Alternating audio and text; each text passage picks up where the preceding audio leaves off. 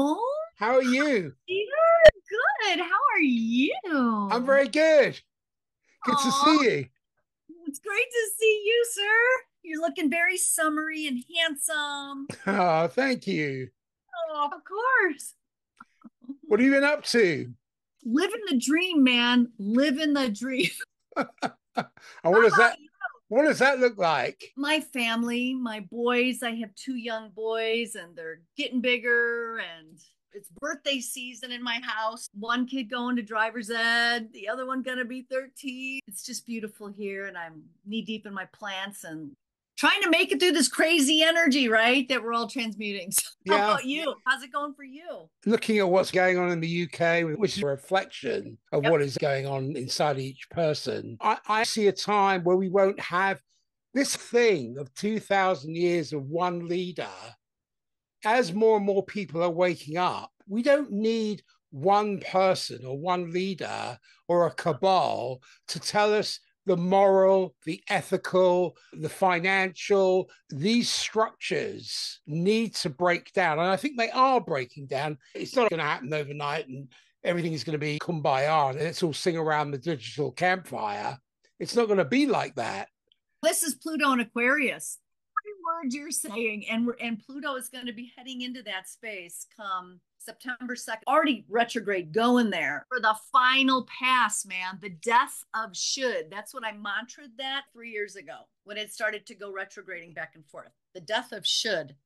When I look at the elections, the infighting that goes on, gosh, you guys are like adolescents. It's hilarious. It's It's just, it's it's just ridiculous. what about an education system that is predicated on knowing yourself, understanding your emotions, how to develop relationships, how to engender conflict resolution, how to understand your psychic abilities, how to connect Emotional intelligence, emotional spiritual intelligence? intelligence, Exactly.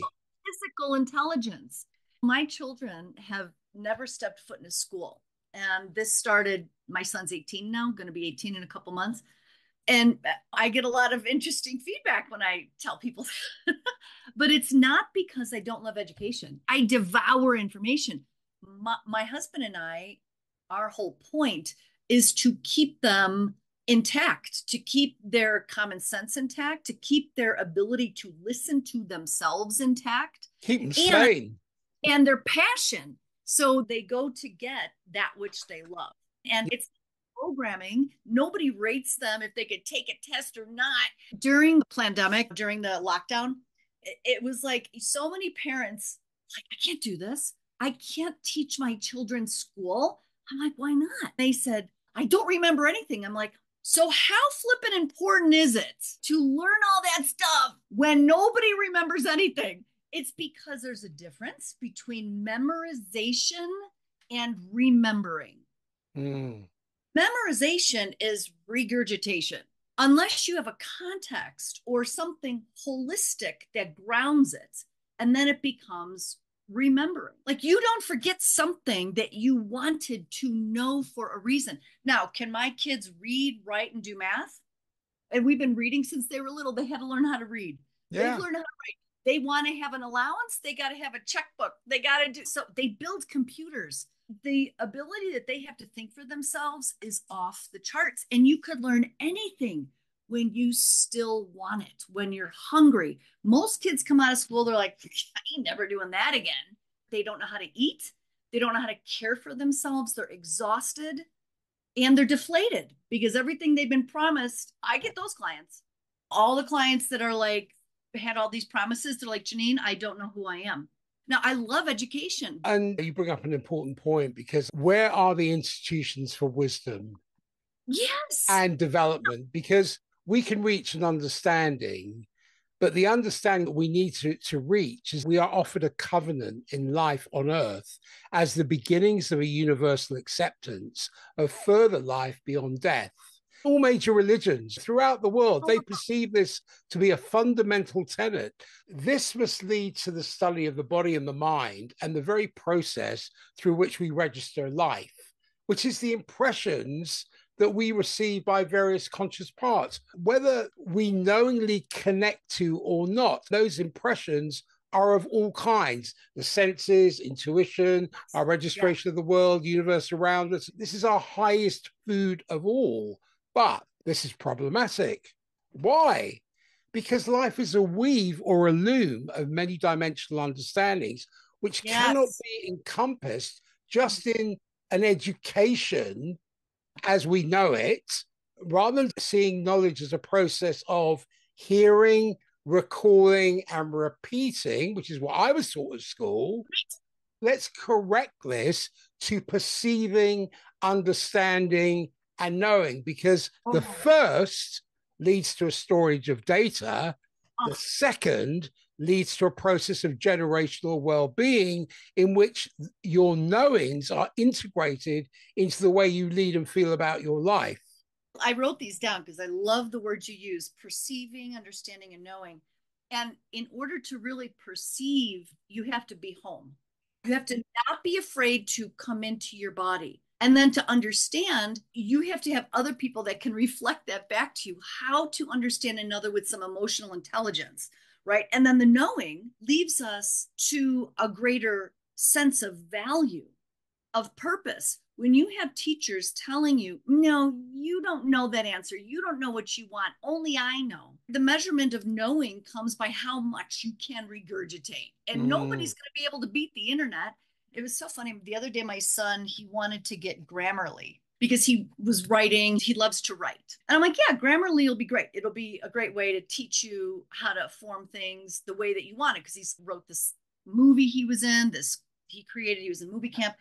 He goes, they have AI now that could help me understand my friend. I go, no, I don't want you to use that because a little bit is great, but AI, it takes everything from everywhere. I go, but it doesn't take it from spirit. I go, if that computer goes down, you're not going to know who you are on the inside, how you can channel higher information. And it's about, again, being okay and comfortable in your sensory system to be able to perceive, to know, and to find value in that.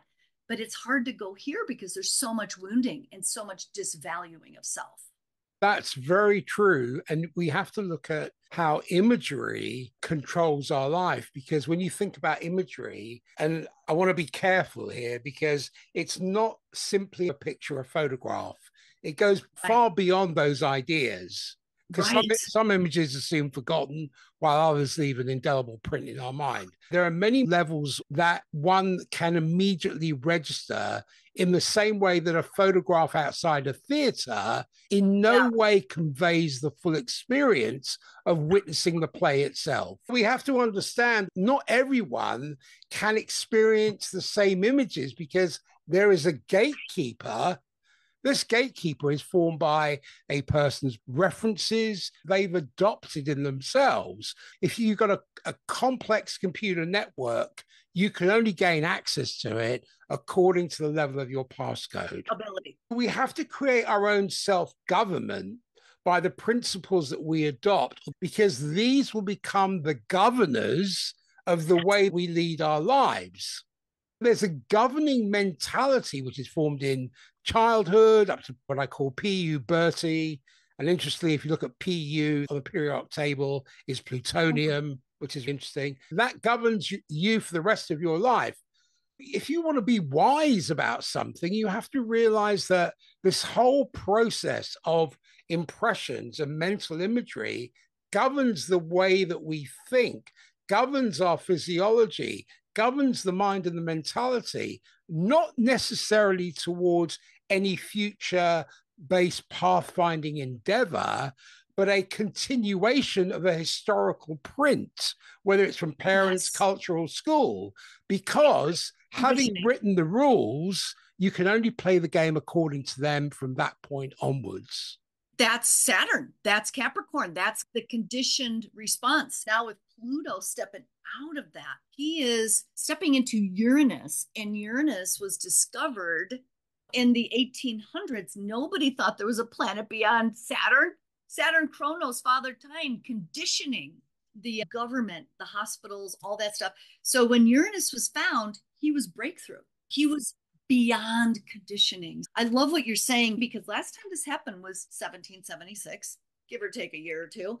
And yet, during that time, we think that it was just the United States that went through it. But the United States then it was a domino effect. If you take a look at all the other countries after that, caught wind of that in a certain way, it affected everyone. That was the epicenter. And so we are here again, ready to really the next 20 years break it down. I remember driving in the car with my son. He was going to Taekwondo, and we got nauseous when they first said we had to be locked down. I'm like, what is going on? But we were still going. It was like that day. And we came home and we felt better. And I got this vision that everything had ripped in half, a full on rip in halfness, like karmic. And there will be some beings that will need to continue to want that hierarchy within and without. There's going to be a whole other bandwidth that is ready to move beyond that.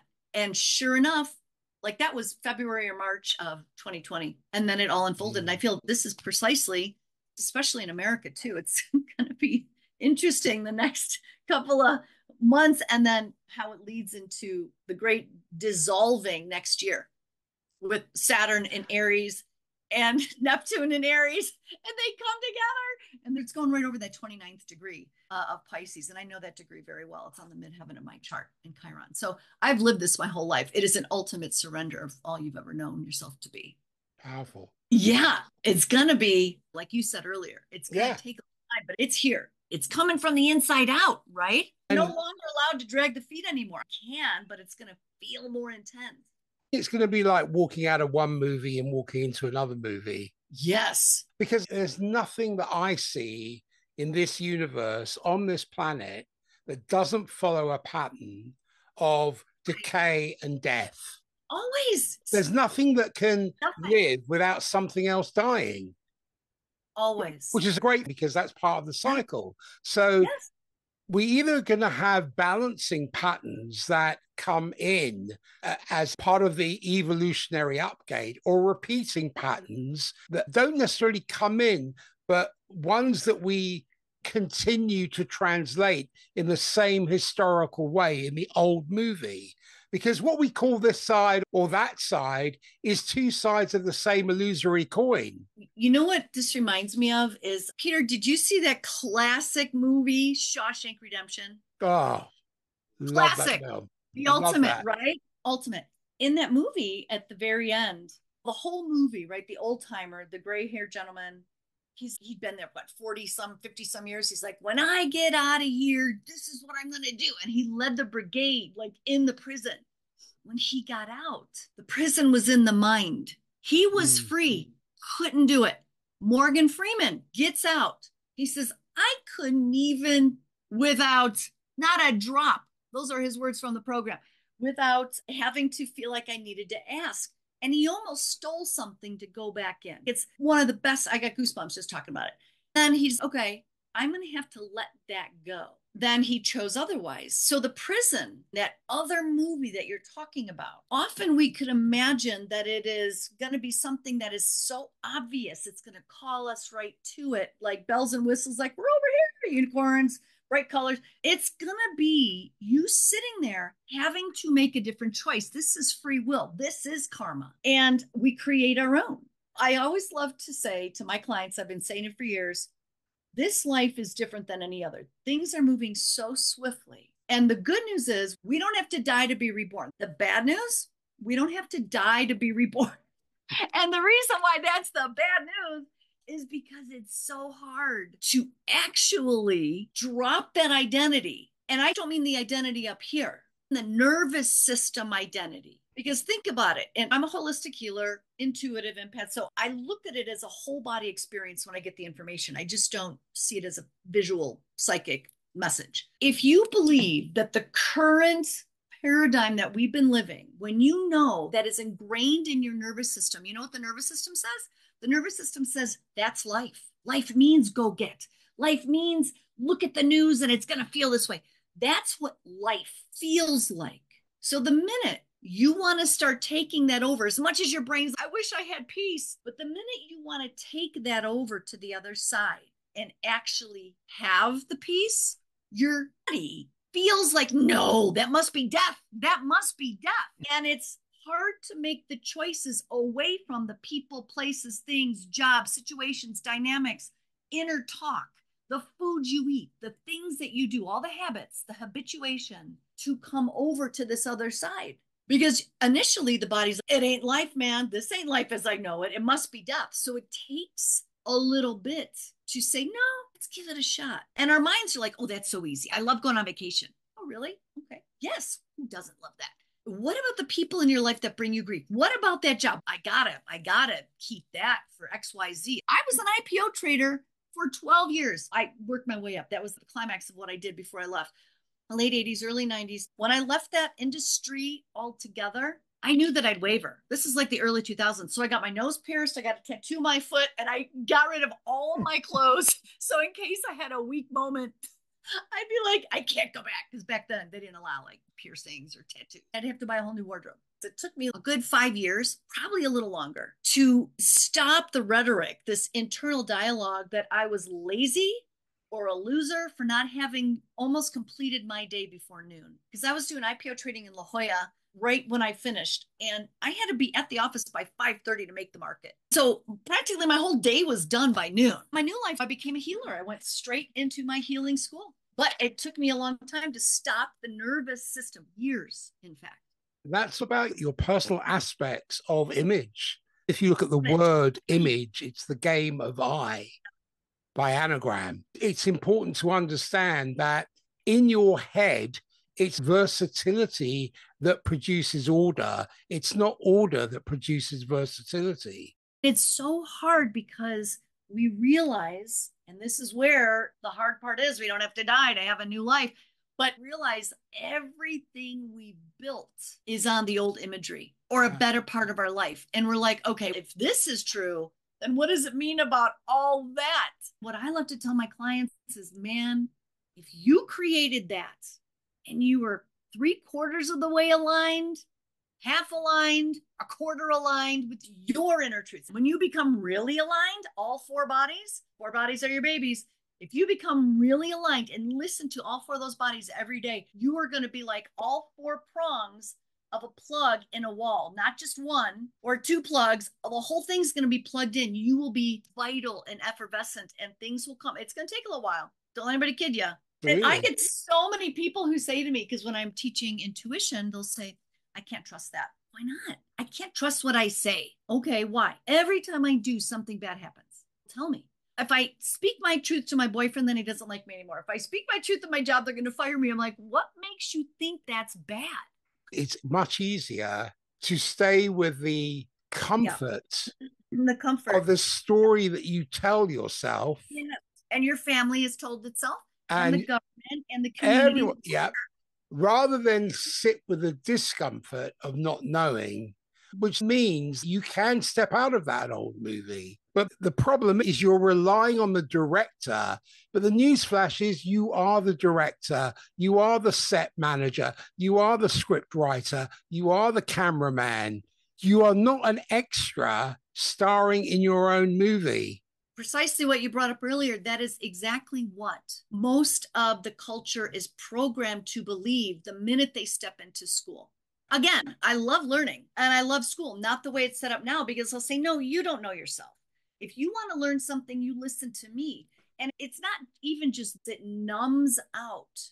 It distracts them from listening to the power of who they are. And some people, I'm not saying everybody, but a majority of people, they're like, yeah, you could be this, but it's got to be in the confines of this. You could be anything, but you got to learn it this way. There's no sense of feeling tone or ability to redirect them back. I'm all in for order and discernment and things like that, but there's so much of the directors are out there. Somebody in a white coat, somebody standing above you. They don't tell them how to listen to their bodies at all in any way. That's why we need paradigm pioneers to rethink education and embark on a transformative journey to cultivate the whole spectrum of human potential and have a holistic approach that encompasses not only intellectual growth, but the development of intuition, psychic faculties, and spiritual connection. We need new framework and foundations for reimagining education that addresses expanded human technologies. The core principle for me, number one, recognize each person, each individual is a multidimensional being with untapped potential beyond the five senses. That's number one for me. That's core principle. Number two is that there are intuitive and psychic abilities that are natural human capacities that can be systematically developed. Another core principle is cultivating clairvoyance and mediumship, because clear seeing and communication with non-physical realms are skills that can be refined with practice and proper guidance. Psychic. Everybody's psychic. Yeah. And another one is every individual has a direct connection to universal consciousness that can be consciously accessed. We have to be able to have the principles of heightened spiritual and psychic awareness, because these can enhance, not detract from, effective functioning in the physical world. I looked at this in terms of past lives and why is it people believe in it, people don't believe it. You have to look at history. If you look throughout history, you look across cultures, the whole concept of reincarnation, or the belief that our souls undergo multiple lifetimes, that's intrigued and inspired many people, seekers of truth. When we view it through the lens of ancient wisdom traditions and modern scientific inquiry or personal spiritual experiences, we can explore past lives through a gateway that will offer profound insights about who we are and why we're here. Imagine for a moment that the experiences, the talents and challenges that we face today are not just random occurrences, but they're threads woven into a larger tapestry of our soul's evolution.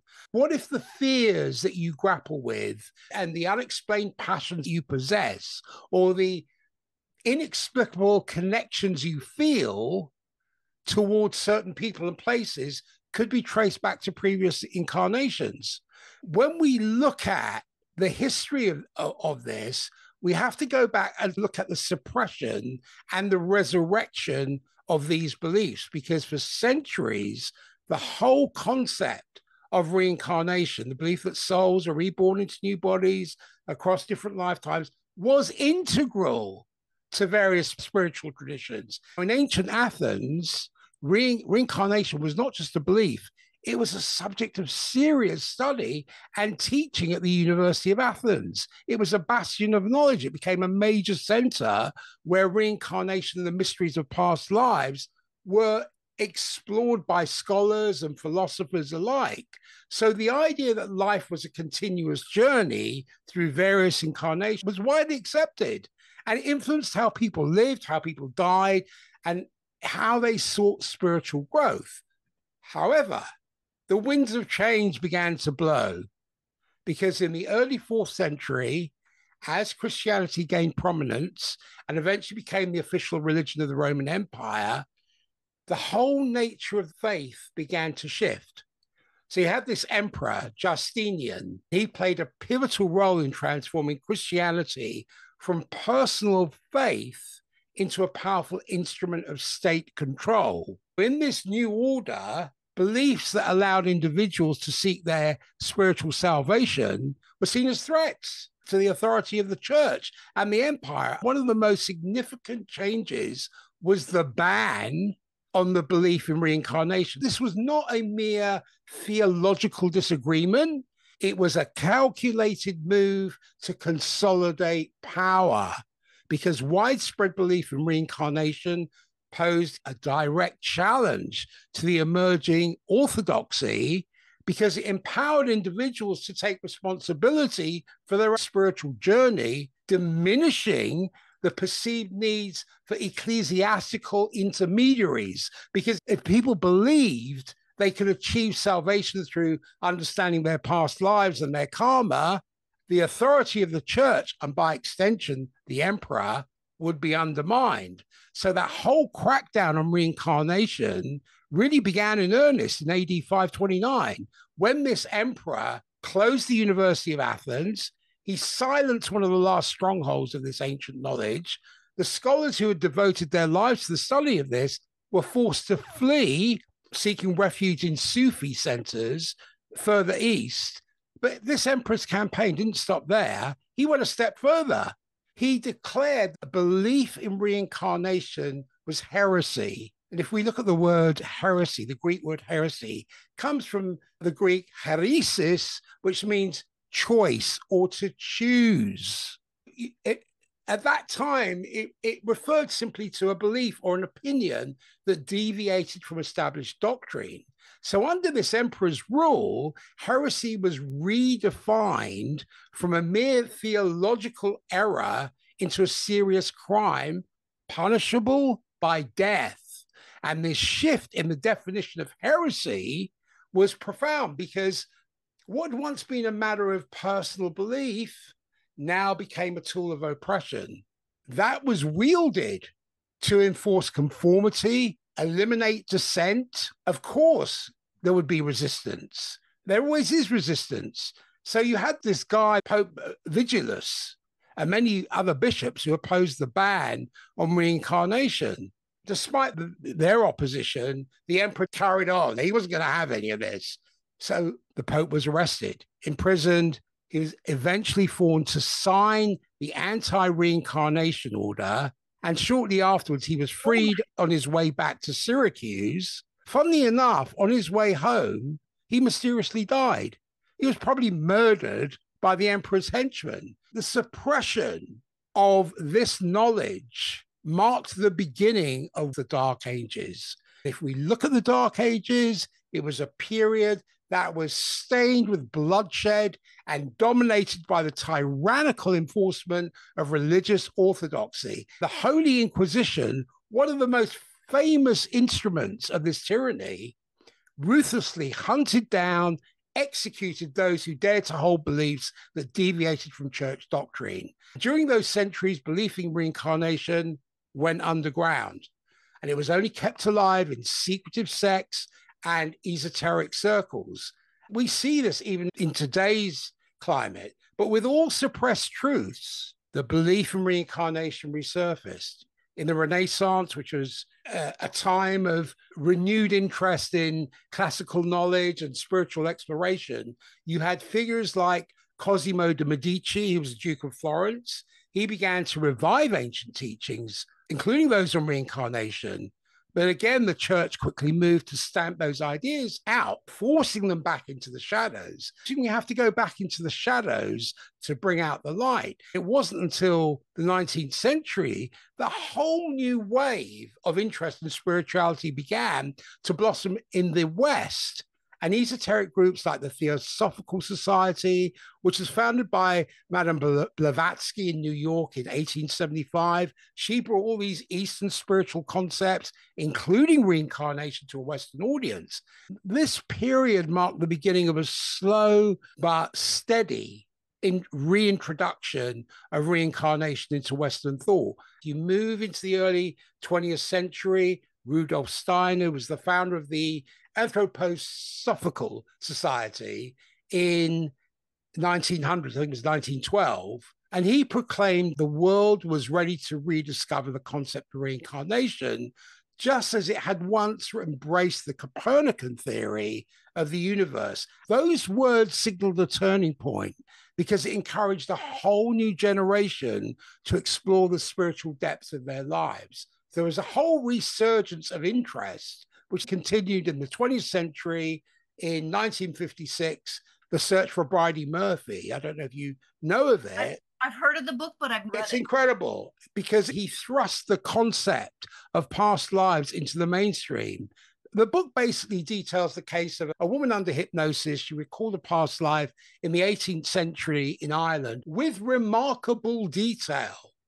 This marked the beginning of a broader acceptance of reincarnation, even with some circles of conventional psychology. Though there were setbacks and bloodshed that marred its history, this belief has endured in reincarnation and re-emerged as a powerful tool for personal growth, healing, and understanding, offering profound insights into the human experience. When we continue to explore these mysteries of reincarnation, every relationship, circumstance, and events in our lives can now be seen in a new light, which can offer a deeper understanding of the paths we tread and the journeys that lie ahead.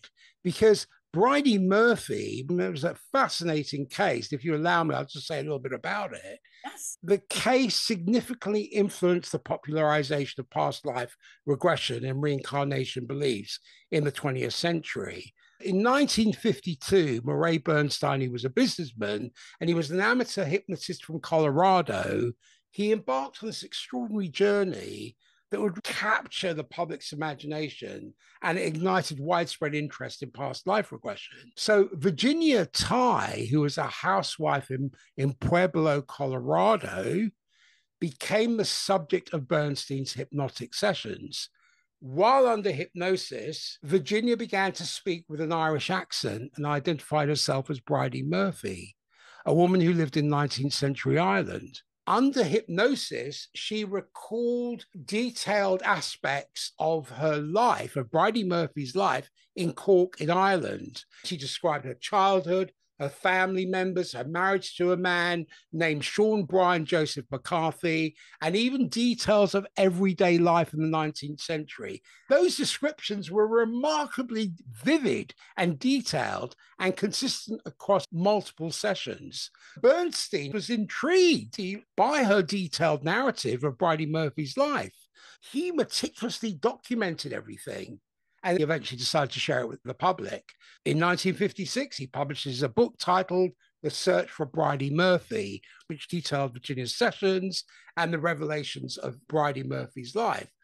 So what happened? The book quickly became a sensation. It captivated readers with its tale of reincarnation and past life memories. It sparked widespread interest in past life regression and prompted many people to explore the possibility of their own past lives through hypnosis.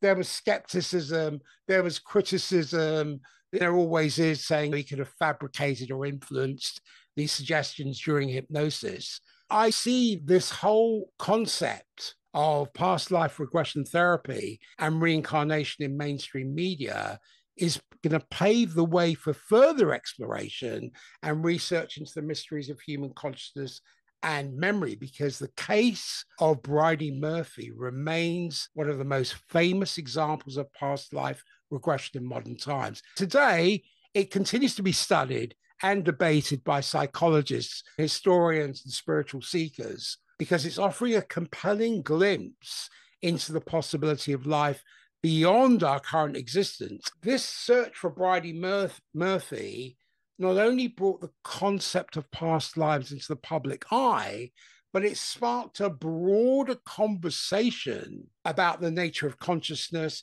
memory, and the continuity of the soul across lifetimes. While the specifics of Virginia Tighe's experiences remain controversial, this case remains a landmark in the exploration of reincarnation in the human psyche. Peter, honestly, I have no words for everything you just said. You told me things that I did not even know about past lives, and past lives are the bulk of my work for over 20 years. You soothed my soul because I didn't know this history. I've had this gift since I was younger, and I just do it. I have this program called Into the Mystic. I created about 7 or 8 years ago, but I had been doing it the 15 years prior to that. It involves going to the root chakra, like the root lifetime story in the theme of each chakra, to adjust people's energies. I often thought in a general scope of things, I didn't read about it. Oh, I got to do this. Like even when I was younger, I would say past lives. I grew up on the south side of Chicago, Catholic girl. I didn't even know where that came from. It was so in here. And when I learning about this, it was just always here. Now, when I work with my clients, the details, it's phenomenal. I do it a little different than past life regressionists with their clients. Instead of them going there, I let them sit back and we're in meditation together, and I go there on their behalf. So that you said something in here that over time and space, how that affects us. If we have so much trauma and we have unfinished business and things that we couldn't understand, if we had lifetimes that we had to live in it, when you're here now and it's coming to you, it's so you can make peace with it. You can make sense of it. You can integrate it and go in. We get all the details, the witnesses, the healing. It comes up, it comes out. And I share that with them. I share the name, I share a place. We go deep on the details. We find out what the trauma was. We go what the mastery was, because there was a mastery. There's a reason why that past life happened. And then the work doesn't end there. That's a big piece of it. I've had people have massive Herxheimer reactions. If anybody knows what that is, it's a healing reaction. And usually it's a 7-week series. Usually about week 3 or 4, they're crying. They need a couple weeks because it shifts your biology. And we're attending to the subconscious realm, getting to the root of the issue, because 95% of what we create in the world is subconscious. The minute you witness who that was in that lifetime, whenever the story comes again, you could say, you know what? That was that life.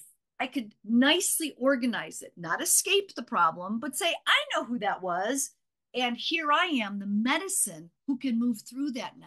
And the nervous system begins to adjust. They're not driven by the same people or stories. There's a calm and a shift internally they can't even describe.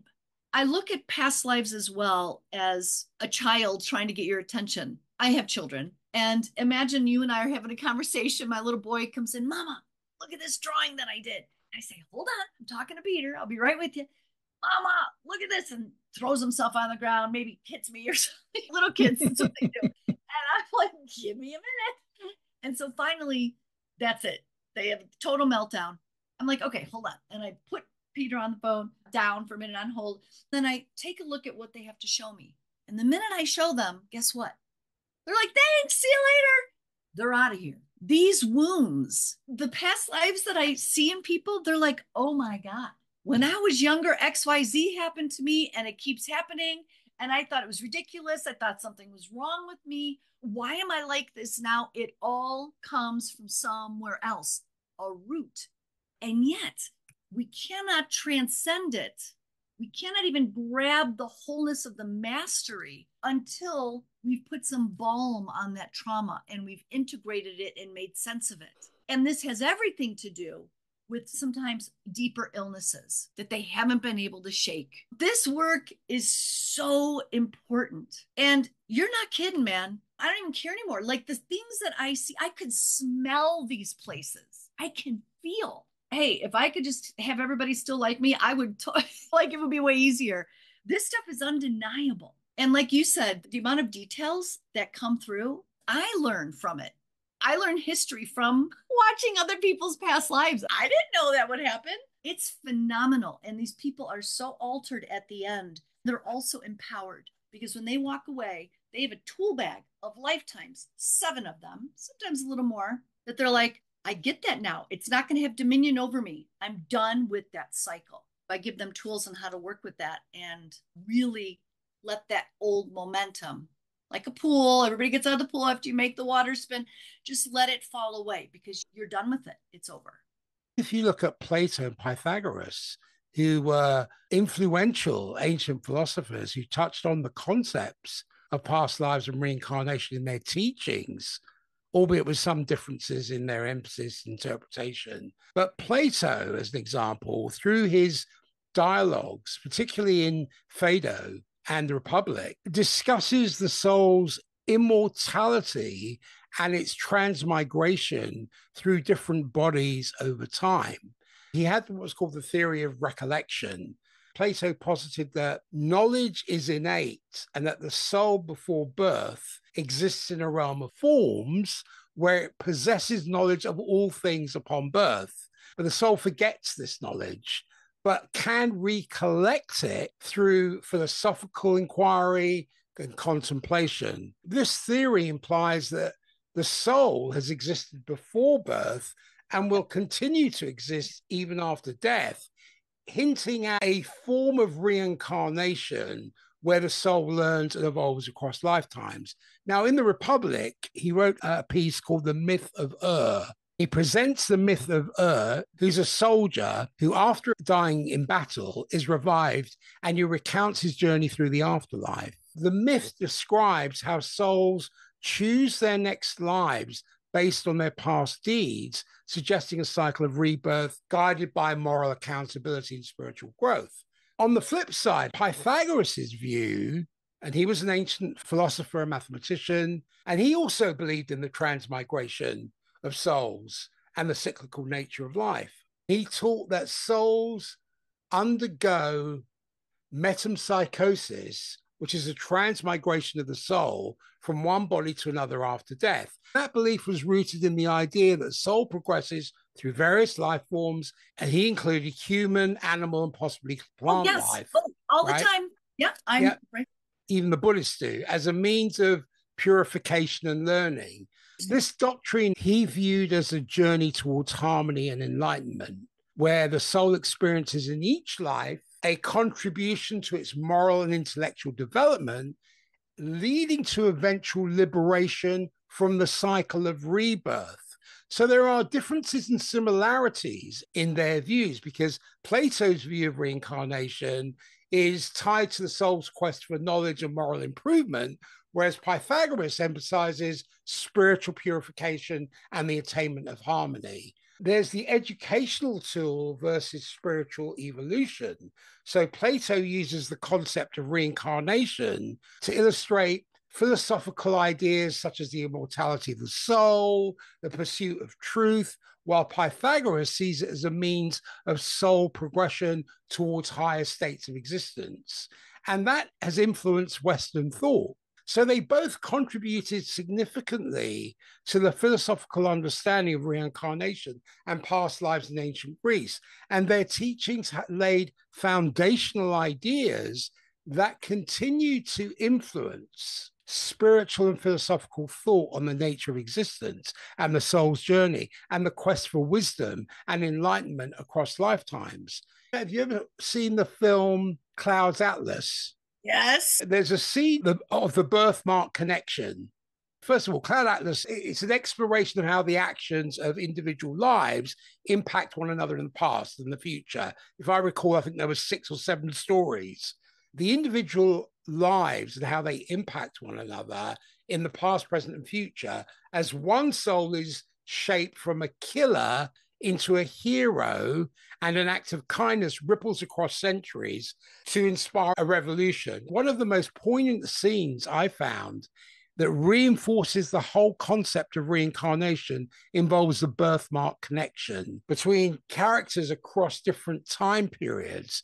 And the birthmark was shaped like a comet, and it appears on various characters' bodies in different lifetimes, symbolizing their interconnected souls and shared identity. It shows how the birthmark appears on those different characters. That visual motif underscores the film's theme of reincarnation and the idea that souls can be linked across time and space.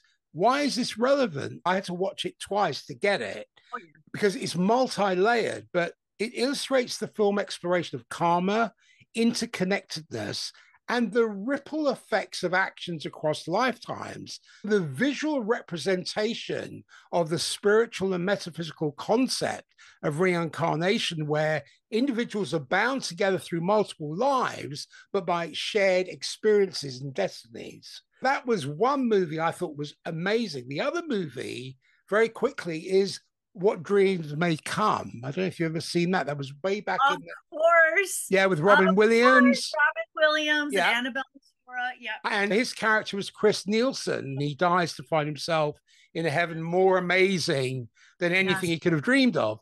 But there's one thing missing, his wife. Yes. And after he dies, his wife, Annie, kills herself and goes to hell. So Chris, Robin Williams, he decides to risk eternity in Hades for the small chance that he'll be able to bring her back to heaven. In this movie, What Dreams May Come, a pivotal scene for me that reinforces this concept of past lives and reincarnation is the emotional reunion between the protagonist, Chris Nielsen, played by Robin Williams, and his wife, Annie, played by Annabella Sciorra, in the afterlife. After Chris dies and enters the afterlife, he navigates through different realms to find Annie, who has taken her own life.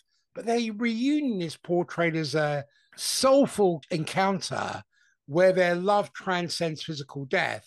That suggests a timeless connection that spans lifetimes. The relevance for me is there's an exploration of themes of eternal love and soulmates and the continuation of relationships beyond death.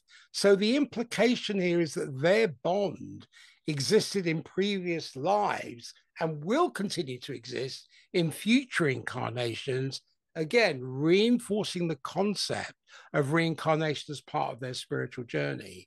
Both Cloud Atlas and What Dreams May Come are extremely powerful scenes that depict reincarnation and past lives in evocative ways, because those scenes illustrate the concept of souls linked across lifetimes, but also explore themes of love, of destiny, and the eternal nature of the human spirit. The provision of compelling visual narratives that resonated was an invitation of contemplation on the deeper mysteries of existence and the interconnectedness of our spiritual paths. You are one of my favorite people to talk to. Every time we get together, I learn so much from you. And I mean that honestly. Like, I'm learning more about the work that I do as I just do it. Like, you're giving me the knowledge and you're speaking it so beautifully, because there's another movie I'd love to add to that.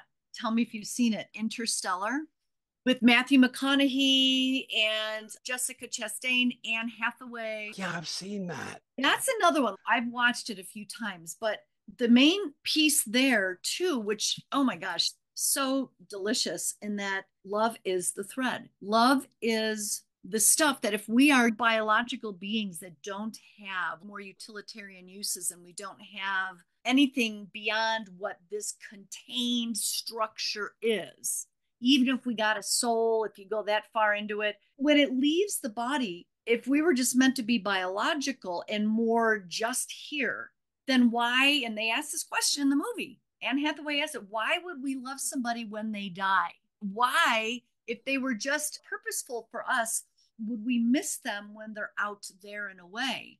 And Matthew McConaughey in this movie, I don't want to give too much away, but he goes to another star system to find life. Him and Anne Hathaway and some other super cool astronauts. When they go there, they realize that it's through a wormhole. They got to go to a different time-space reality. And literally, and I have so much to say about this, but when they go, it adjusts time. An hour for them is 10 years on Earth. When that happens, he's able to reach a dimensional reality. Time is organized, and he could handpick the moments. Anyway, I don't want to say too much, because in case people didn't see it, but it's why things happen the whole entire time. Okay, to speak to what you were speaking about, Plato, Pythagoras, and all this stuff, is I feel with past lives, it's some of the beliefs that have been ancient is we're going to transcend our way out of here. I don't feel, and I don't know, but that it isn't so hierarchical maybe anymore. I only say that because the Earth's vibration and frequency is shifting into a different resonance. This isn't just spiritualism, like NASA found the fourth dimension around Earth. It's dimensional, is just frequency. If we have this frequency that we had to hierarchically climb up the ladder and go get, the work I'm doing is adjusting people to be able to live with it in their systems. I had a teacher tell me 20 years ago, Jeannine, you're getting out of the temple, going into the trenches. And your say about, and I'm right there with it, we do become elements, animals, other beings. And I see our soul on the other side as, okay, I want to understand the nook and cranny of this. in all of existence. So the only way to do it is to become it. So even time, not to get too deep, I don't feel, and I haven't seen this for years, that even though I say past lives, I get it.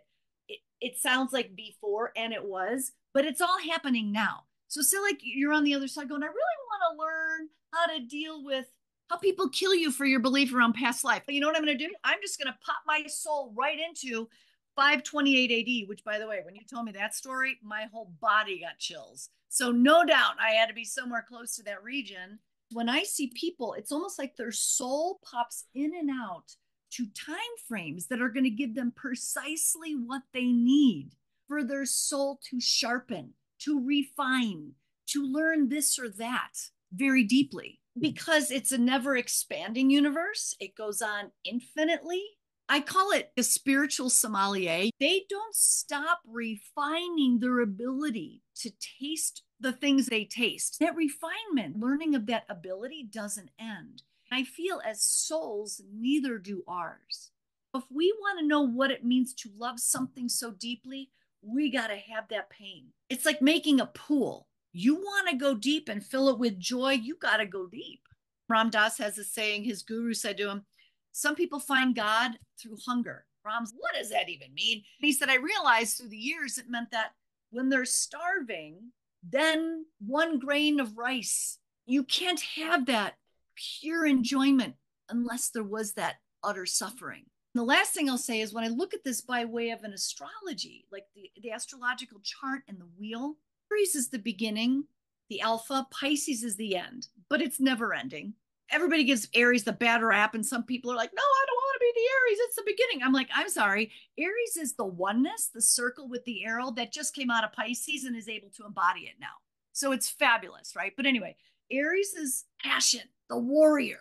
Then you got to go around these 12 archetypal stages of growth. What do you come to at the end? Pisces. What's Pisces? Compassion. What does compassion mean? Come is with, passion is suffering. The way to deeply know something is to constantly go around the cycle and know it from all the angles. That means our soul wants to know it. I had a teacher tell me once, you kill somebody in one lifetime, next lifetime you're going to be the person you kill, the mother of the child, or the person, the bystander, the doctor. You want to go to all the angles. You made a meal, you taste it. You're a victim. How do you think you got there? You made that energy happen. But we want to know. And knowing is this deep embodiment of having been there. For instance, as much as you could be an amazing, compassionate, open-minded dude, you will never know what it feels like to be pregnant until you are in it. That's why so many people who are so compassionate, or maybe everybody comes to them to tell them stuff, it's because their soul resonates the suffering. Their soul knows. They don't even need to say it because we're all frequency. And the soul's, I get you. And we get them and we don't even understand why. And it comes from lifetimes of having been there.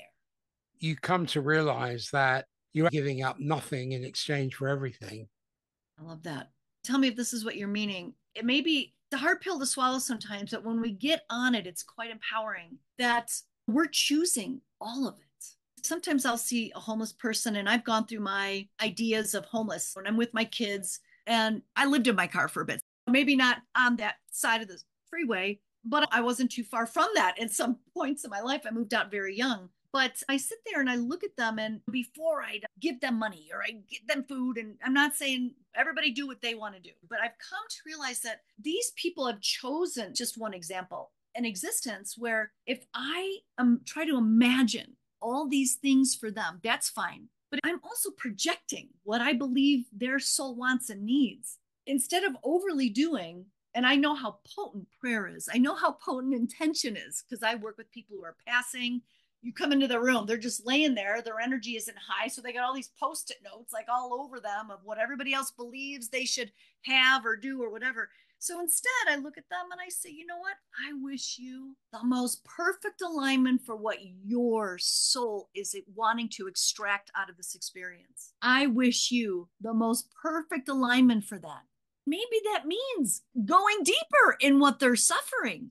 I'm not turning my back on them. If part of it means want to come over and give me a hug, then okay, that's what we're going to do. But whatever it is, who am I to say what I think is better for them? So you wish for people the most perfect alignment, even in their suffering, because they made a meal in one life. And this is karma comes and slaps you on the hand. We're artists, we're creator beings. We made this gorgeous meal. Now we get to turn around and taste it. Ooh, that needs a little more sugar. That was a little salty. Or, ooh, that was a little too spicy. Maybe I got to chill on the spice. This is how our actions affect. Like you said in the movie, The Cloud Atlas, the action affects over, and it's infinite. And when we're most aligned is what I love, because to wrap this back around to what we were talking about in the beginning about conditioning, when we're fully aligned in our spiritual body, which is our will, our determination. Now, I believe the soul is separate from the spirit, and our mental body and our emotional body and our physical body, when we are aligned in that way and being utterly true, kind in the moment, like you could speak your truth. It's not what you say, it's how you say it. But even then, not contrived in any way, just utterly true. When we are true in that way, we are not making, dare I say the word timelines, or let me say situations or consequences. When we're not aligned, we're creating things that we don't need to be doing. We're going to have to go down those paths. And that's okay. It's going to teach us something like, oh, I was untrue to myself and I put all my prana, my life force energy into going down this road that I didn't need to go down. But there's no mistakes. You learn, you won't do it again. So we're becoming more refined, more succinct. The more true we are, the more contained our energy becomes. And it's not so splayed out all over the place. We're becoming like a race car driver that's really tight and succinct with how they bring their life force through. Otherwise, we're making lifetimes that are going to be perfect. They're going to teach us everything. Does that make sense? You're making me think about hermetic principles, the alchemical stages of transformation, the symbolism of what's called nigredo or blackening, which represents the initial stage of an alchemical transformation where the substance undergoes putrefaction and decomposition. The symbology is the dissolution of the ego and the confrontation with one's shadow aspect. That process involves facing the inner darkness, facing the unconscious patterns and unresolved traumas. And it's a phase of purification through inner turmoil and chaos. Then there is the albedo, which is the whitening, and the symbolism, which follows nigredo, signifies purification and illumination. It represents the washing away of impurities and the emergence of clarity and insight. In albedo, you gain more self-awareness, achieve inner harmony, and you begin to integrate opposing forces within your psyche. It's a phase of inner refinement and spiritual cleansing. Then you move into rubedo, which is reddening. That's the final stage of this alchemical transformation, often depicted as the union of opposites. It symbolizes the culmination of spiritual growth and the integration of the higher self and the attainment of enlightenment or spiritual gold. That process involves the realization of one's true self and the manifestation of spiritual potential and the alignment with divine principles. It signifies the rebirth of consciousness into a higher state of awareness and unity with the divine. Now, those stages have to be earned. Yes. States are free, but the stages have to be earned. That is such a potent, like if we could take anything away from this, states are free, stages are earned. This is precisely it, because you hear so many people out there saying new timeline is available, new frequency. I'm like, yeah, it's out there. I have to give credit for that to Ken Wilber, because he's the one who said that. When I heard that, the penny dropped for me. That made me think a lot more about these stages of alchemical transformation, because states like anger and joy, these are all free. We can experience those. But the stages, the work that has to be done, you really have to earn your stripes. This is where we're at now, surfing from state to state. So I'm seeing it with my clients and people. It's so tricky. And everybody will say things like, we got a new frequency out there. There's new timelines available. I'm like, I'm sorry. They're not available unless you match them. And so that high vibe is asking all of us to let go of the other stuff. Back in January, I did a mantra for the whole year for my tribe, was called Feel the Mastery. And so we've got to go through the alchemical process and choose. And this is why when I do Into the Mystic, we go to that subconscious stuff. If 95% of what we do is from the subconscious realm, why don't we just go there and get it out of the way? And so we go there to this stuff because it's going to keep coming until we do. And it shows up by way of every situation we've ever had. We have to wean ourselves away from all those activities and prints that one has been conditioned to engage in, and embracing one of life's greatest challenges. Few people graduate to the place in life where they truly make their own choices, because most people are bound up by what they've been told is the truth and how we should adapt our lives and our desires to fit into that antiquated paradigm. What do? People go around decorating their prison with more toys. Shawshank, going back. I love that. You know what I love too is that some people, I ask them, why do you want to become psychic? Like when we're doing the work, or intuitive, or whatever you want to word it. Do you believe that you'll never get sick again? Do you believe that it's going to be fluffy and unicorns? And sadly, for me, it goes back to that imagery where we feel that if we become spiritual, it's going to be all this. The minute we start to step into the spiritual programs that are out there, or some of the journeys, and not all of them, but some of them, it's not that. It's completely the opposite at first. Because I love what you said with the Hermetic stages and the alchemy, where it's got to go to the darkness first, and that in order to purify. Like when you're making soup, when you're making broth, you put it all in there raw and harsh, and it's got to bubble for a long time. When it's bubbling, if you look into the liquid, you cannot see your reflection. But when it settles down and the heat is drawn out of it, you can start to see your reflection in the calm waters. Bingo. And yet, that is so profound. Yet the bubbling has to happen, because when you throw those buggers in there with a bunch of water and stuff, I mean that by way of the metaphor, just because it's in the mind, because we say we know it. Yep, we got everything on the list. I already see it all. I already know it. I already put it in the container. You got to bring that into your world. You got to let it boil down, distill down. Refine it. It's got to be refined. Refine it. Skim the stuff off the top. Exactly. The status quo mentality has worked really well for our civilization, because we're still alive as a species on the planet. Yeah, it's survival. Right?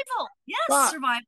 But I see that the focus in this life is much more than pure survival or status quo.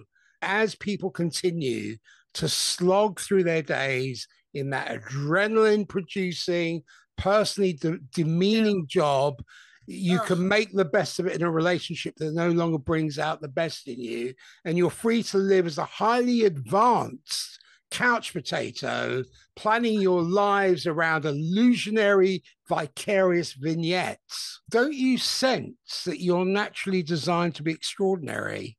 Don't you recognize you can master your craft and profession to the point of adding to it?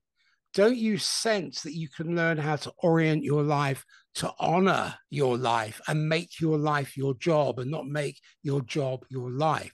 Our biology gives us hearts and minds and the chance to be fully self-expressed, instead of toiling on the earth with my body just to get enough to survive another day. We have the luxury of designing a life exactly as we want it, not as my parents had, not like you should have, not like others live their lives.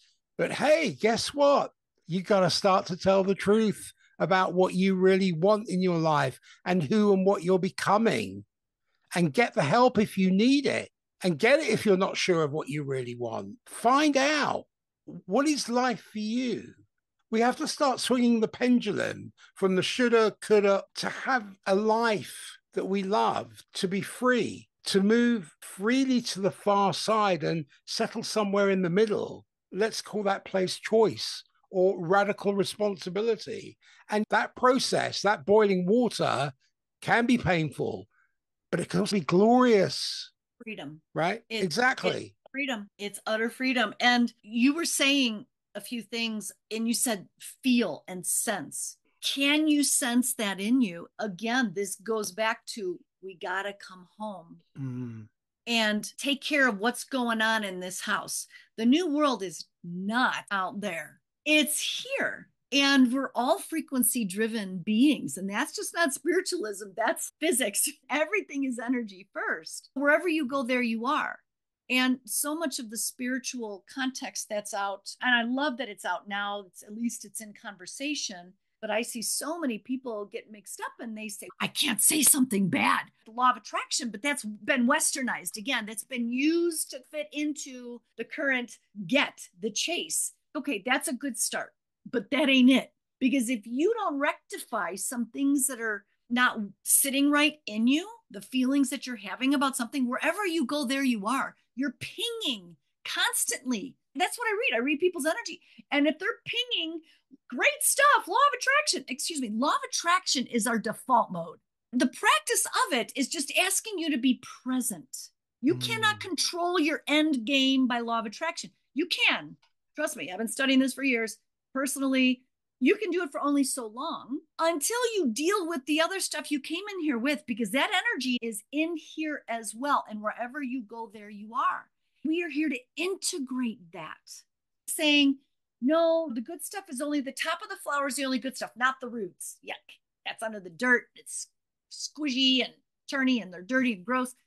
We're holistic beings. So being able to understand that and embrace all of the things that we are takes the charge and removes the distance away from this ability we have to sense who we are, to see what we're capable of. But in order to sense it, we have to sense the other stuff too. Like, for instance, I talk to dead people. I tell my boys, that's okay. You can tell me your words, which I fully listen to and hear, but I hear the inside stuff.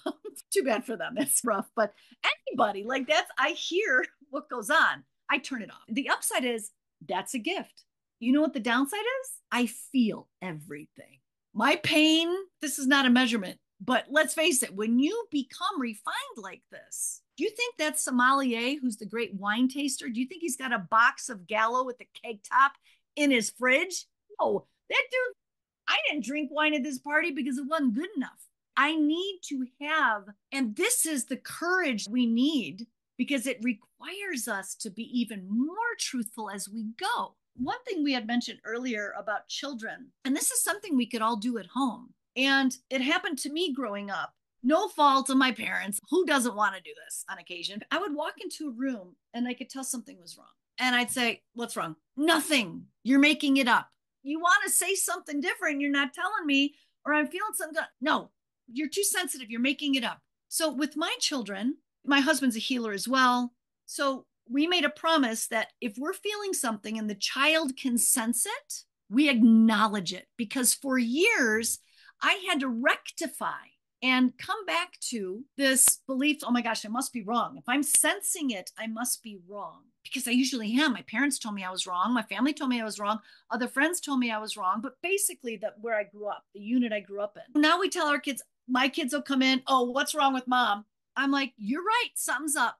It's not about you. If it is, you'd hear me because we're very communicative. I'm taking a minute to shift my emotions from understanding this to that. Give me a minute. Or it's mom and dad stuff. You're spot on, but you're okay. Then they don't question. They need to keep that sensory ability intact. This is part of the new world, is to say, not to just dismiss, no, I'm fine. What is that? Spiritual needs to be fine and happy slappy and just good. No, truth. I fully believe that Buddha's smiling because he just flipped someone off for driving over his feet with a cart. And he's not upset about it. That's the thing of detachment. When you're attached to judgment, yes, then you don't find love. If you're in judgment all the time, self-judgment and judgment towards other people, other things, situations, you never find the self-love that you need to be able to understand that You remove the fact that there's always a spark of love that is close to you. It's always close to you. But if you're distracted by judgment, internal chatter, and ancillary nonsense, then you find yourself consumed by your thoughts and endless mental noise, which makes it really hard to focus on the presence of the spark of life from a higher power. That higher power is within you. It's not something up there or down here, or it's within you.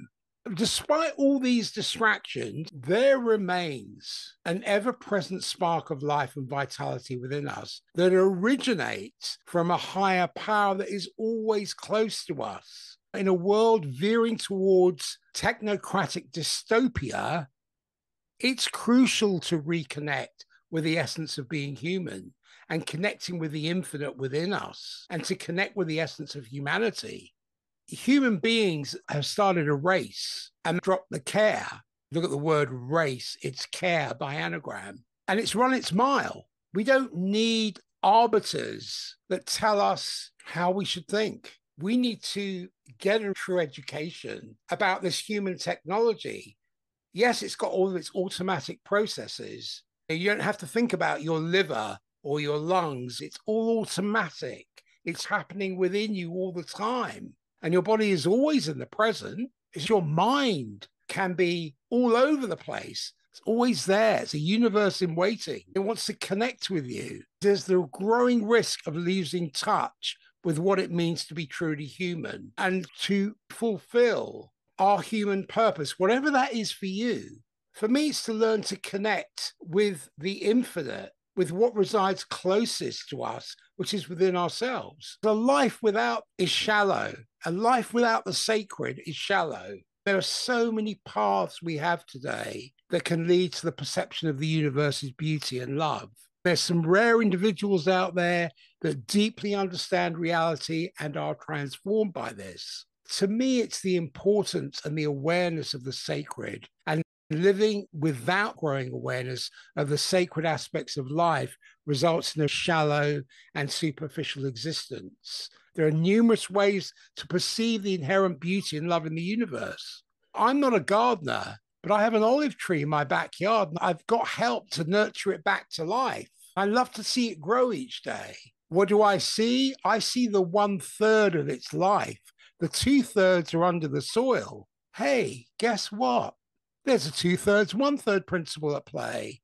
Look at my finger. It's got 3 parts to it, but I can only move 2/3 at one time. You've got conscious, semi-conscious, unconscious. You can only be in 2/3 of it at one time. When you start to see these natural laws, the beauty is overwhelming. When my neighbor comes over who does the garden, he loves to get his hands in the soil because he feels Mother Earth. He feels that connection to it, that floods his energy systems, that seeps into his sinews. What is success for him? Success for him is the love of making sure that seedling gets nurtured. That's success to him. It's not about big fat bank account or the Maserati in the driveway. Success for him is the love, the transformation, the penetration deeply into the nature of reality that profoundly transforms his experience in the garden. Or the homemaker who wants to create a beautiful home because that's what she deliberately decides to do. That's success. That's success. You said sacred, and in order to allow ourselves to go to that inner sacred and let that be our success, a big piece of that is trusting the path that may take us on, and that really is the unknown. It's trusting the unknown. But if I go down this road, it won't give me all the things that society said that I need to do to be comforted and cared for. I get it. I was in the gilded cage and I was good at it. 401k plan, insurance, bonuses, made my salary, good money. But I was the lion in the cage, man. Guy in his khakis would come in every day, throw me a piece of raw meat. Or do you want to be that lion running out in nature and being a lion, getting a gazelle and having to wait a couple weeks until you find the next pack of whatever. The unknown is part of it. I feel when we step into this Aquarian age, which we are on our way, the opposite of Aquarius is Leo. And in traditional astrology, they say opposite. I don't use that word. I learned years ago in my 5D astrology from my teacher, Stephanie Azaria, the way that she looks at through 5D astrology, the eyes of oppositions, is that they're on a bridge. To me, they're the bridge. They're two sides of the same coin. They're adjacencies. I love that. Adjacencies. So they're essential to one another. They get each other more than anyone. They're not fighting each other. They get it. Their core values are the same. They just express it differently. Thank goodness. Like my husband and I, oh my God, the dude is so chill. He would make the Dalai Lama look like a rager. Like my husband is so sweet and chill. And then there's this, right? So I tease his brother. I have corrupted your DNA. I'm a little loud. But my husband, when I lay on his lap when we first started dating, I never saw the end of a movie because I would be passed out like in 10 minutes. I get a little fire under his booty. You know what I mean? Because too chill. I did the same value system.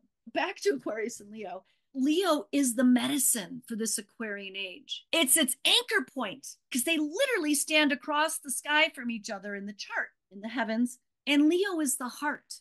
And it's a lion. It's saying, I am listening to all four chambers of my heart. In medical astrology, it's the heart as well. It lives right next door to Virgo. Virgo's the holistic healer. They're both mothers. Cancer's the earth mother. Virgo's the divine mother. And Leo is infused by its own truth. It stays in its truth like the sun. It's the ruler is the sun. The sun constantly is connecting to the higher source to bring its light. It's about creativity. It's about what is your joy? What do you love? You said love a million times. What do we love? In order to do that, we got to feel. It's about the strength and the stability of being in that heart all the time. So in order to work through the Aquarian age, which is tons of information and computers and this and that, we're going to have so much information. Can we be comfortable with the unknown? When you fall in love, you're just feeling it in the moment. You have no clue where it's going to take you. You're like, uh-oh, here I go.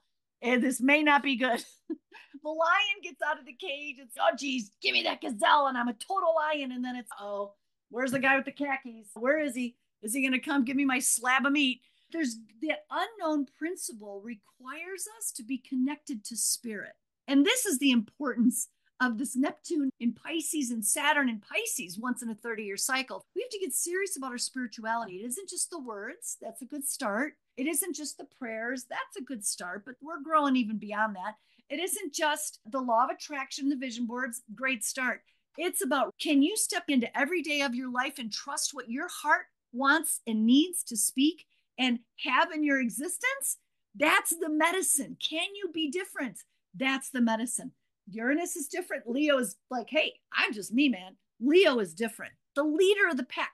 Can you be driven by your wholeness of what you need and hold hands with the unknown? At a time where everything is known, they're going to put a lot of, oh, but we know this and we know that. Okay, good for you.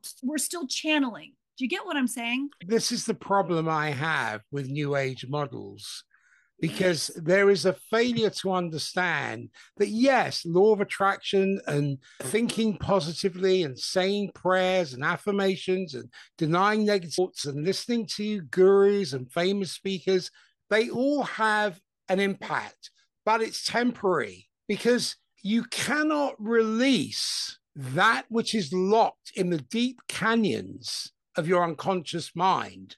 If you are completely oblivious to it, which most of us are, otherwise it wouldn't be unconscious, it's under the domination of a sick thought system. Yes. That is shared on both a collective and individual level. This is why I say human beings are prone to self-deception, but they're also prone to theater of communal deception. Yeah. This collective deception, which leads people to this false universe, that will remain the case until we start to, as Socrates said, the unexamined life is not worth living.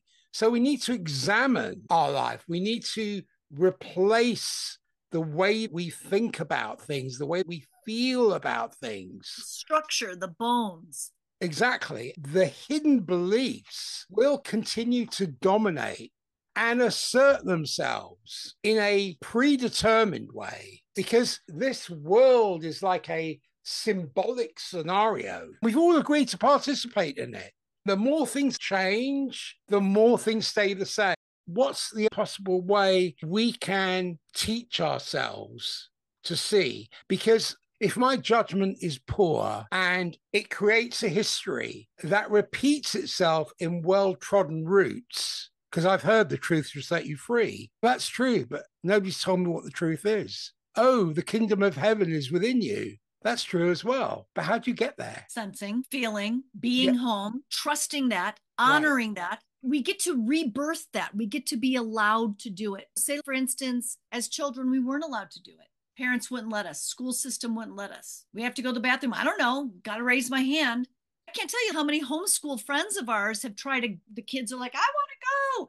And they go and they're like, oh my gosh, I got to go to the bathroom. Teacher's too bad. You got to go 5 minutes in between this class and that class. They have to shut off listening to their system. The reason why I bring this up is because this is a big piece of nervous system regulation. The reason why a lot of people can't handle emotional intensity or things happening in their life or they just shut down is because their nervous systems are so piled upon. They're not regulated. They don't know when they have to go to the bathroom. They don't know when they're thirsty. They just listen to the script. These are precisely the things that I work with my clients to reprogram their systems so they could come in and hear spirits even more. You got to come in and be able to listen to the biology and build a relationship with your sensory system. If you had a guitar, and no doubt Eric Clapton's got like a gazillion different guitars, Eddie Van Halen, rest his soul, had a gazillion different guitars, but each one he had to get to know. Each one sounds differently. You get into a different car, it drives a little different than the other. So you got to come to know this. It's not just about listening to spirit and meditating. Good start. It's about listening to this. Are you tired? Do you override that? Do you just keep going? Says who? And wear that as a badge of honor. And wear it as, oh yeah, as a badge of honor. These are the things, the conditioned responses that, again, the new world, we get to unwind this. And I truly feel that the beautiful children that are born now, I believe fully that nature knows precisely what it's doing. So these children with special needs, it's not like we need to come and make them like us. There's a larger call. They're saying, slow down. I don't want to go into that room. Our sensory system is too heightened. So these children, nature, the next generation is inviting us to be different with our biology, not to take them and try to cram them into the current paradigm. Oh, no, slow down. Maybe school ain't right for them. Maybe that food isn't right for them. Maybe. So let's explore. And our love for our children will take us there because we're not listening. Otherwise, we're overriding our own soul system. And we could do it. One other movie I want to say that reminded me is Vanilla Sky. Did you see that? Oh, yeah, great movie. Yeah. And at the end, again, we won't give it away, but you'll see. At the end, it's Tom Cruise, Kurt Russell, Cameron Diaz, like tons of great people. Kurt Russell plays his ego. And he's always telling them, like you said before, that inside here, which are all the voices of the authorities, authority, author, are we letting them be the author of our life or are we being the author of our life? But in Vanilla Sky, Kurt Russell was like, dude, you don't want to do this. Gives him all the reason not to be himself. Gives him all the reasons why he needs to continue doing what he was doing. Kurt was that ego saying, no, you're going to be wrong. It's going to be bad. You're going to die if you do this, because the ego doesn't want to die. The medicine of the Aquarian Age, Leo, courage, boldness, authenticity, loyalty to self, loyalty to that which we love, those children, an environment being the change we wish to see in the world. It's great to do things out in the world. What's happening at home? Is it peaceful here? And this is where it takes the courage to tear down some walls and kick up some dust and maybe check behind the walls and get that plumbing redone, open up that can of worms. I like the can of worms because it's still living there, whether we look at it or not. New World's on the inside. Definitely. And it's an inside job. I know that's a cliche. I don't descend into cliches, but it really is. That's the pyramid of plasma. You look at pyramid, or the actual word is pyramid, fire in the middle. Fire in the middle. Oh my gosh, I love Right? that. If you look at that in spirituality, and you look at the fact they've been associated with many spiritual and mystical properties in various cultures, particularly ancient Egypt and Right. South America, but they're seen as conduits of energy or portals to higher dimensions. I refer that to a spiritual construct or experience where one perceives or interacts with a higher vibrational energies in a pyramid-like structure or form. That's the pyramid of plasma. We know there's subtle energy bodies that surround the physical body. The pyramid of plasma is like a visualization technique or a phenomenon that's related to these energy fields. This is also related to spiritual ascension, where one moves up through different energetic layers or dimensions. And there's a sacred geometry in all of this, because the idea of plasma as a high energy state, this represents a potent spiritual symbol or tool for energy work and meditation. This whole pyramidal shape, these geometric shapes or structures, whether it's meditation or quiet time, we are, in a sense, building that pyramid of plasma within ourselves, within our subtle bodies. I love that. I love that. So we start to move towards a crystalline structure that is what now is being called Homo luminous. Yes. Yeah. I love that. And what I love too is the strength that's really the visual I get when I see a pyramid, the strength that is down below. When you look at the body as a chakra system, the heart being that very center, I often say that the body is like a big city building.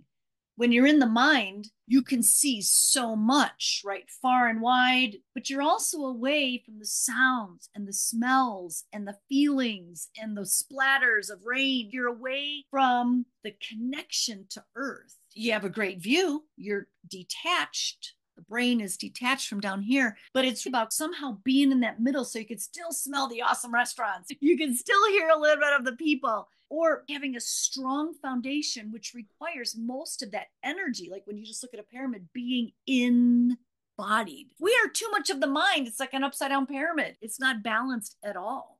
The price you pay in development is the long-term fraction of what you create.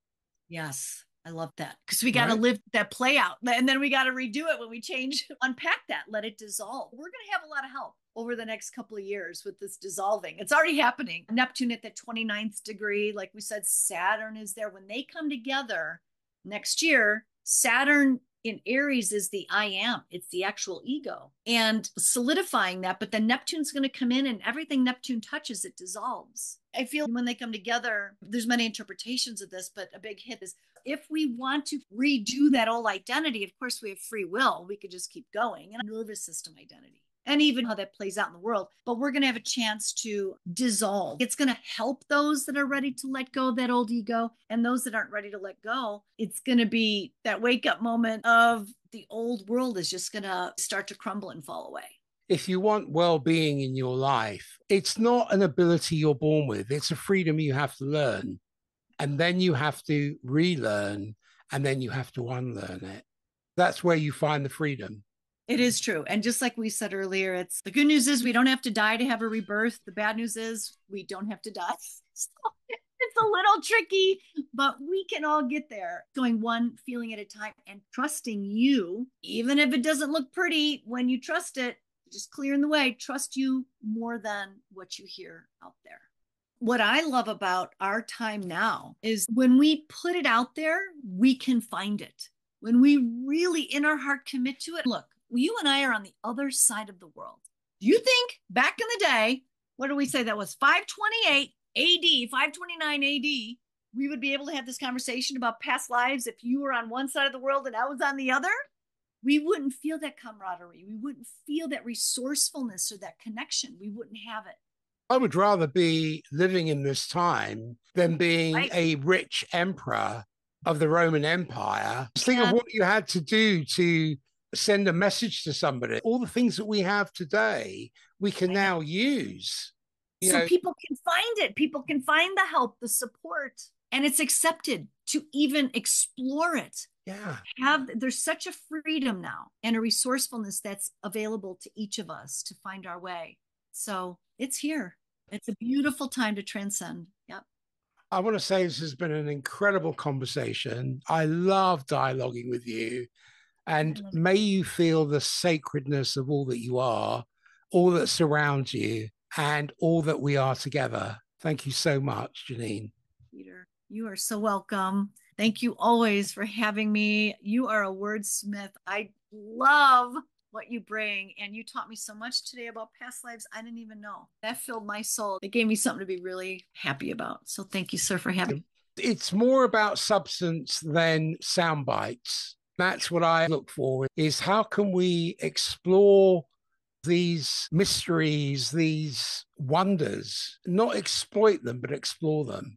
We can facilitate a dialogue as distinct from manipulating someone for a soundbite. We're in an exploration phase, not an exploitative phase. One will give you sound bites, one will give you substance. I just say I have goosebumps all over my body. I never thought to put those words together. And you just pretty much in a nutshell described how I've been feeling in general with the ether and my selectiveness around who I share with. And it's sacred to not exploit, especially type of work that you and I are chatting together, or the work that I do with my Into the Mystic. You have to want it. You have to seek it out. Can't be that easy. You got to be hungry for it in order for it to meet you. Ask for that. And that's a powerful aphrodisiac, because when you do that, then it seeks you out. And that's the tuning fork principle, where everything is acting in resonance and in sympathy with each other. So there's mutual co-shaping and co-mingling that can then enhance and elevate what I see is part of the human deal. And here we are. That's the perfect description of the Aquarian Age. Thank you. You're like an angel, man. What's been your experience today? I'm not kidding. Like, you had me crying. What? Yeah. The path for me hasn't been easy. When you spoke of the history of past lives, I did not even know this. I'm not kidding. I just started taking a homeopathic remedy, very special, from the temple of Dodona in Greece. I did not know any of this. I literally had lived by way of what my heart tells me to do, and I bring it to my clients. I've been doing it for 25 years. Then you give me this history, and my body was just goosebumps everywhere. Oh my gosh, this is what I'm a part of. I'm almost 60, man. I just turned 57, and I've been sitting here living the better part of my life with people thinking I'm just crazy. I learned not to care, obviously, because here we are. To hear this was like the oasis in the desert, like just how you took it seriously. You did research, the richness of it, your words, the way you put words together. I wrote them down, literally. Look at these notes. Oh my gosh. Oh my God, dude, the things that you said, just the spiritual muggles, like that was hilarious. All over. I just enjoyed every minute of it, Peter. I appreciate your soul, man. Thank you. It's just beautiful work that you do. God, I love it. I trust I'm on track and on time and in tune with the cyclical wash of this universal covenant that I feel is a grant and a grace and a sacred and staggering responsibility to be able to respond to that subpoena, because we all have a rendezvous with a future that isn't about maintaining the status quo. You're so refreshing to me. I keep saying oasis. We do the work, we carry on, we trudge, and then there's this. That's what I felt like today. Beautiful. Thank you so much, Peter. You're I'm going to carry welcome. this with me for ultra long time. I appreciate you. I appreciate you too for giving me the opportunity to voice all these things, which is a gift. So I really want to thank you for that, for your patience, for your active listening. I love your energy. I love the insights you have. The fact that you give grace and proportion to the conversation with your effervescence and inner potency. You're a force of nature. I will take that from my birthday. It was just a few days ago. So Oh, that'll be a really? yummy little gift for me. Thank you, sir. Have a beautiful day. You too. Bye. Okay. Bye bye.